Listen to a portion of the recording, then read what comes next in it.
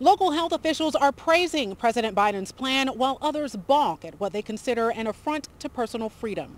I think it's a good strategy. The new requirement could create a strain on vaccination sites like the one hosted at FAMU, but the University Health Services director says it'd be well worth the extra work. We know that we're seeing increased cases and increased deaths due to the Delta variant, and the fact that we continue to have such high rates of community transmission, we're just, waiting for the next variant to come. Florida Governor Ron DeSantis disagrees. I do not believe that people should lose their jobs over this issue, and we will fight that. A fight some workers will be happy for him to take on. I feel like that's a little extreme because everybody has to work and, pay bills and everything. Others eager for the difference it could make for overall health and safety. It might infringe on somebody's personal rights. I agree with that, but I also think that with the vaccination available, that everybody needs to get the vaccination to keep everybody safe. According to data collected by the Mayo Clinic, Florida's population is 54% fully vaccinated.